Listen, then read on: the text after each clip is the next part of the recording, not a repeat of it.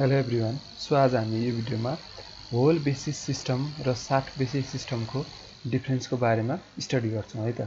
So सबैभन्दा पहिला whole basis सिस्टममा के छ भने in this system the size of the whole is kept constant and the shaft size is very to give various type of fit भनेको छ।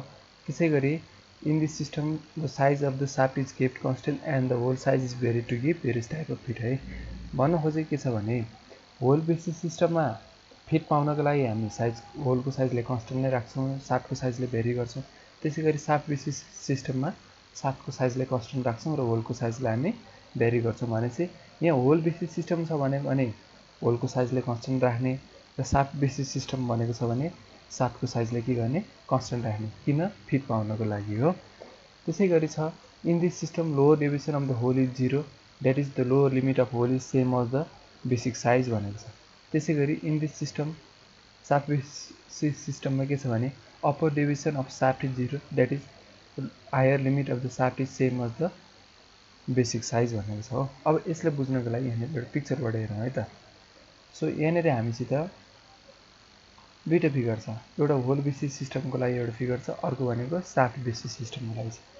So यहाँनिर हामीले के गर्छौँ, होलको साइज के गरेछ हामीले यहाँनिर कन्स्टेन्ट राखेको छौँ भने साफ्ट बेसिस सिस्टममा हाम्रो साफ्टको साइज के छ कन्स्टेन्ट छ। सो यहाँनिर के भनेको छ भने हैन in this system lower deviation of the whole is 0 भनेको छ हो। भनेको यसमा होलको लोअर डेभिएसन भनेको के हो, यो लोअर डेभिएसन चाहिँ के हुँदो रहेछ 0 हुँदो रहेछ। दैट इज बेसिक साइज जति हो त्यो बराबर के हुँदो रहेछ हाम्रो लोअर डेभिएसन हुँदो रहेछ।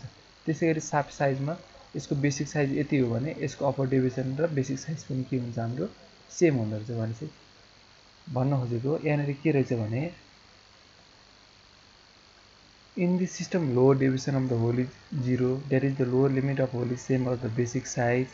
In this system upper division of shaft is 0 that is the higher limit of the shaft is same as the basic size है त। अब त्यसैगरी छ point number 3 मा it is much more easy to vary the shaft size according to the fit required हैन। त्यसैगरी it is rather difficult to vary the whole size according to the fit required भनेको छ shaft basis system। यसको answer अब हामीलाई यहाँनिर यो 3 point number 3 को एन्सर। सो अब हामीले यो point number 3 को एन्सर हामीले point number 4 मा पाउन सक्छौं है त। भनेको being internal measurement gauging of hole cannot be easily and conveniently done। तर होल बेसिस यहाँनिर होल बेसिस सिस्टममा के छ हाम्रो gauging of shaft can be easily and consistently done with the adjustable gap gauges है त। यो भन्न खोजेको के छ भने हामी यहाँ स्लाइडमा हेरौँ है त। के छ भने यहाँनिर हाम्रो त के छ होल बेसिस सिस्टममा यो होल बेसिस सिस्टममा साइज अफ होल के छ कन्स्टेन्ट छ। त्यसैगरी साफ्ट बेसिस सिस्टममा हाम्रो साफ्टको साइज के छ कन्स्टेन्ट छ। सो यहाँनिर हैन यो भनेको के छ भने हाम्रो हामी होल बेसिस सिस्टममा साफ्टको साइजले भेरी गर्छौं तर होलको साइजले के गर्दैनौं भेरी गर्दैनौं। भनेपछि यसमा चाहिँ अब हामीले मेजर गर्दाखेरि केलाई मेजर गर्नुपर्छ भन्दाखेरि गेजिङ गर्दाखेरि हामीले त यहाँनिर साफ्टको गेजिङ गर्ने हो नि, यो साफ्टहरुको गेजिङ गर्ने हो नि। भनेपछि यो साफ्टहरुको गेजिङ भनेको के हो हाम्रो एक्सटर्नल मेजरमेन्ट हो हैन, एक्सटर्नल मेजरमेन्ट। तर यहाँनिर के छ भने साफ्ट बेसिस सिस्टममा यो साफ्ट बेसिस सिस्टममा यहाँनिर हाम्रो के को गेजिङ गर्ने हो होलको गेजिङ गर्ने हो हैन, किनकि साफ्टको साइज त कन्स्टेन्ट छ। सो हामीले होलको गेजिङ गर्दाखेरि यो त के गर्नुपर्छ हामीले इन्टरनली यहाँनिर इन्टरनली मेजर गर्नुपर्छ। सो इन्टरनल मेजर चाहिँ एक्सटर्नल यसमा इन्टरनल मेजरमेन्ट चाहिँ के हुन्छ हाम्रो एकदमै डिफिकल्ट हुन्छ। जहाँ कि त यो भनेको साफ्टको मेजरमेन्ट भनेको के हो हाम्रो एक्सटर्नल मेजरमेन्ट हो। सो होल बेसिस सिस्टममा साफ्टको मेजरमेन्ट भनेको के हुन्छ एक्सटर्नल मेजरमेन्ट हो। सो यो इजी हुन्छ। त्यसैगरी साफ्ट बेसिस सिस्टममा होलको यो साइज मेजर गर्नुपर्छ, त्यो भनेको इन्टरनल मेजरमेन्ट हो र इन्टरनल मेजरमेन्ट हाम्रो के हुन्छ डिफिकल्ट हुन्छ। ओके, त्यसैगरी यहाँनिर छ point number 5 मा this system is preferred in mass production because it is convenient and lace costly हो। यसको एन्सर पनि यो 5 नम्बरको एन्सर पनि point number 4 ले दिएको छ। त्यसैगरी साफ्ट बेसिस सिस्टममा दिस सिस्टम इज